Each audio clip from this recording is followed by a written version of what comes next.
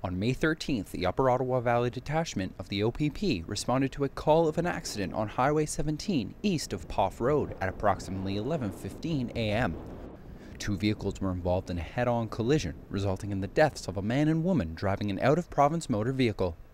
The driver of the transport was taken to hospital, but later released.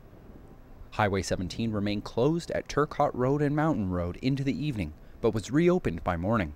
The Technical Traffic Collision Investigation Unit was on scene, along with Whitewater Region firefighters. The investigation is still underway. Reporting for TV COGECO News, I'm Trevor Riley.